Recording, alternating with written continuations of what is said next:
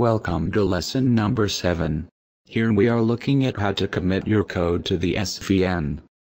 Here we have a look at the SVN commit, which is synchronizing our code with other teammates.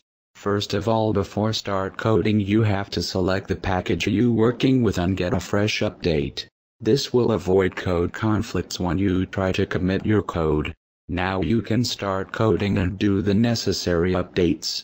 Once you're done with the coding, right-click on the package, then go to Team, then synchronize with the SVN. There you can see all the modification that you have done in gray color. The updates that others have done will indicate in blue color. If you see any red color files, they are conflicts with your code.